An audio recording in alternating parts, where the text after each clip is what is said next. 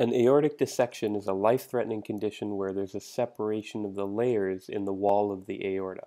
Now, in case that doesn't quite make sense to you, let's go over some background information. We know that every cell in our body needs oxygen to survive. It's really important that our cells have constant access to oxygen, and in fact, many of our cells can start to die if they're deprived of oxygen for even a few minutes. So to get oxygen to all of our cells, we actually have special delivery cells dedicated to carrying oxygen to every other cell. These delivery cells are red blood cells within our blood, and they get around our body by way of our circulatory system, which is made up of our arteries, our veins, and our heart. So now that we know the basic components of our circulatory system and why they're so important, again, to circulate blood around our bodies so we can stay alive, I just want to focus for now on the main artery in our body called the aorta. So now let's look at where exactly the aorta is. So this here is a side view of a guy. So we're looking at him from the side, and this type of view is called a sagittal view. And I purposely chose this view so that I could easily show you the different regions of the aorta. So the aorta stems off the top of the heart, and it arches up to about the upper chest area and then back downward again. And it heads down behind the heart, sitting right in front of this spine, the vertebrae, all the way down to just below the belly button, where it splits into two other arteries, the iliac arteries. And we actually divide up the aorta into different regions. So this region up here, we call this the aortic arch. And then this region here in the chest area is called the thoracic aorta. Thoracic referring to the thorax or the trunk. And then we have this big section down here that starts underneath the diaphragm called the abdominal aorta.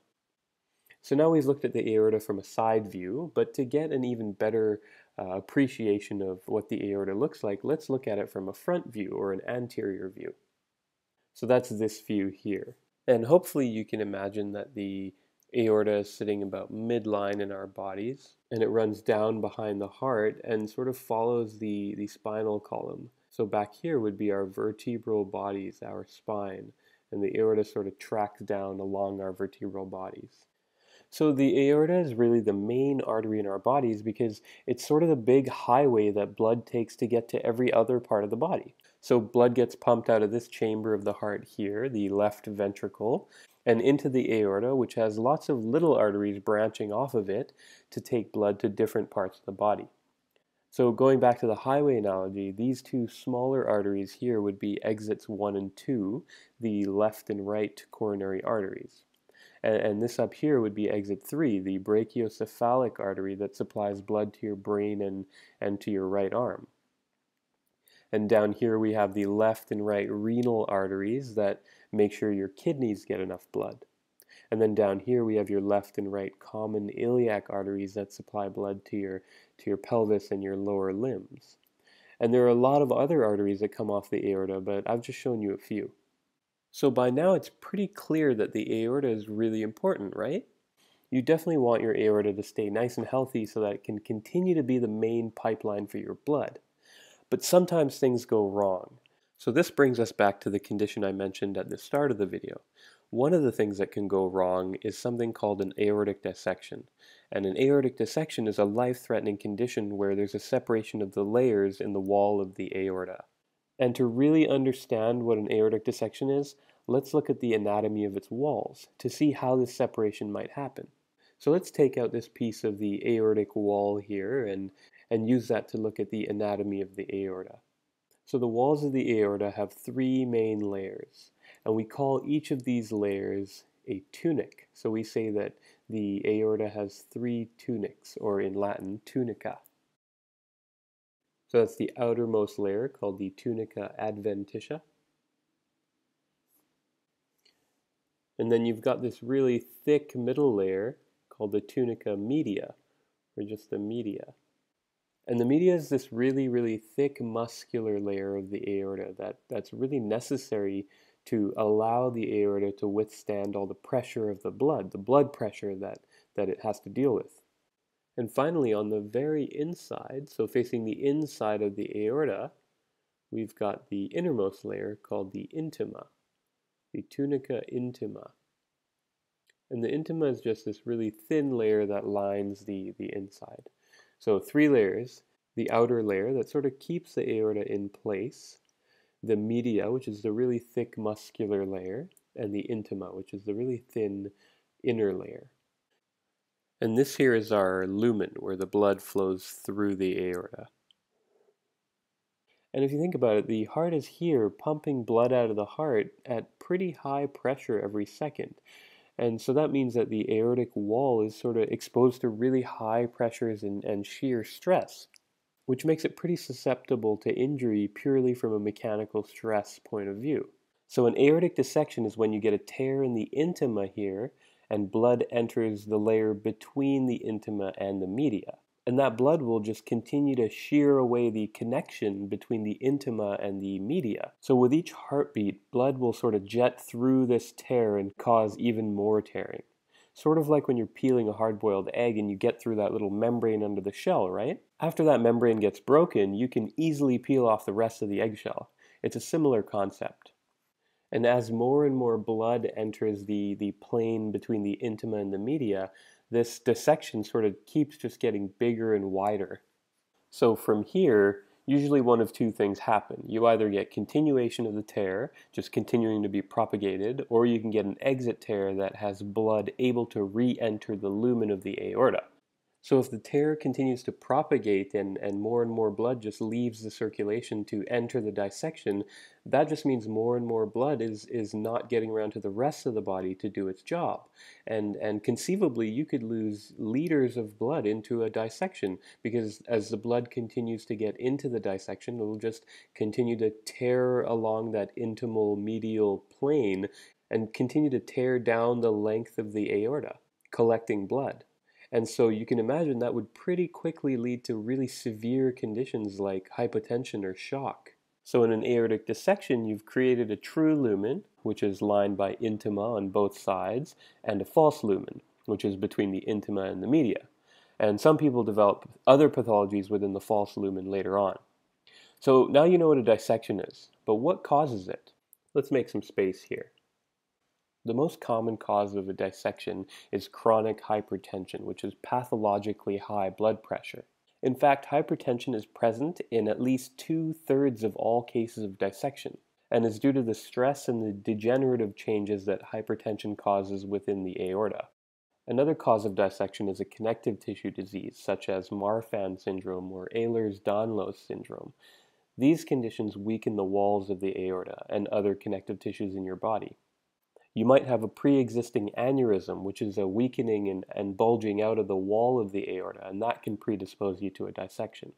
Trauma to the chest can cause a dissection, for example, if you're in a motor vehicle accident. Men are actually 2 to 3 times more likely than women to develop an aortic dissection.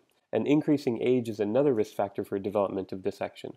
For example, the peak incidence that we see dissection is between 50 and 65 years old. Unless you had one of those underlying connective tissue disorders, then the peak incidence would be between about 20 to 40 years old.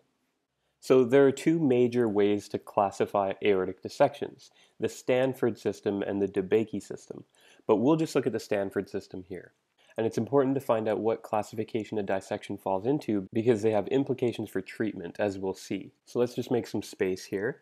So there's two major types of dissections under the Stanford system. There's type A and there's type B. So type A dissections involve any part of the aorta before the origin of the left subclavian artery. So the left subclavian artery starts here, and that means that a type A dissection can start anywhere along this part of the aorta. And a type B dissection involves the descending thoracic aorta after the left subclavian artery origin. So a type B dissection can involve any other part of the aorta from here down. And again, these are important to find out because they have implications for treatment. So type A dissections usually require surgery, and type B dissections are usually treated medically, so without surgery. And so with this A and B system in mind, there's actually a couple sites of tears that are pretty common in people who get aortic dissections. So the most common site of tears is about 2 centimeters above the aortic root, so right about here. And so that would be a type A dissection. Another really common site is just after the left subclavian artery, so about here. So that would be a type B dissection. But overall, about 90% occur within 10 centimeters of the aortic valve, and the aortic valve is here in the heart, at the top of the left ventricle. And why are people getting dissections in these areas in the first place? Why in these two most common areas, and why within 10 centimeters of the aortic valve? Well, if you can imagine the left ventricle pumping blood out to this proximal area of the aorta over and over and over again, these areas get the most immediate shear stress with each pump of the heart. And so over time, they begin to weaken and get predisposed to tearing.